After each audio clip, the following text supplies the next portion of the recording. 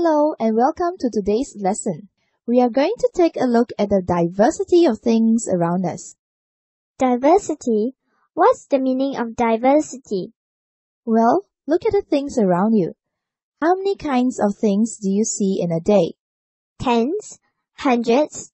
Thousands? You're right. The world is made of many kinds of things. Some of them are alike and some are different. Yes, can you please tell me more? If you look at the things around you, you'll notice that they are very different in many ways.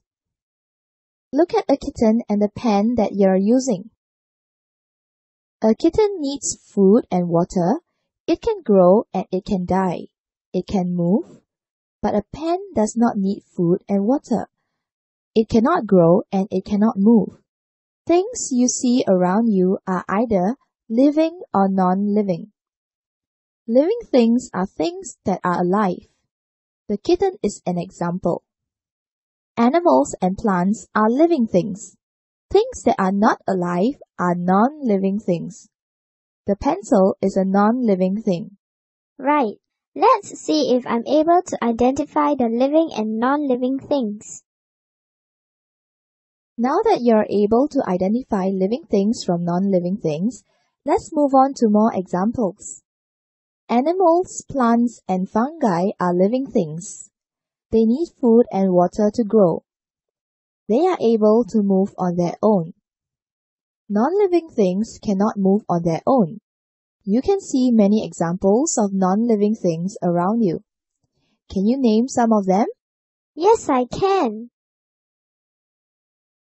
Did you have breakfast this morning? You need to eat and drink so that you can grow. A kitten will grow into a cat. A seed will grow into an adult plant.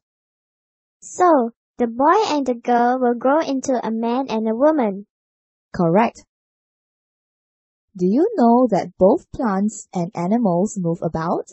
Plants move. I know that animals move around. But how do plants move? Animals move from place to place to look for food and water. Plants move in a different way.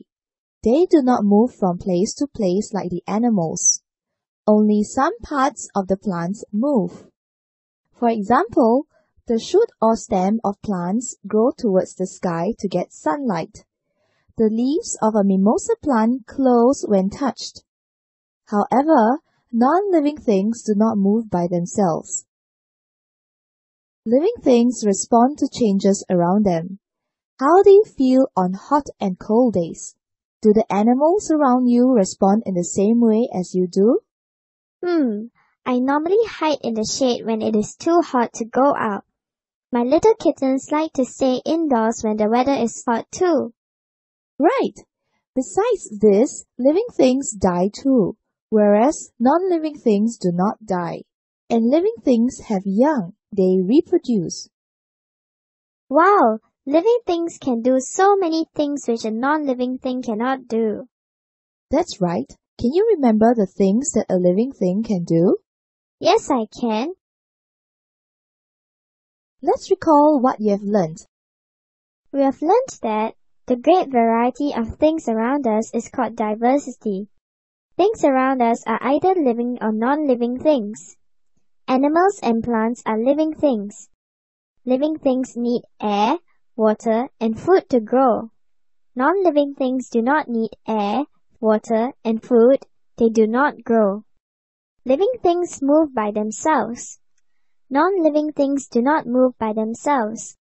Living things respond to changes.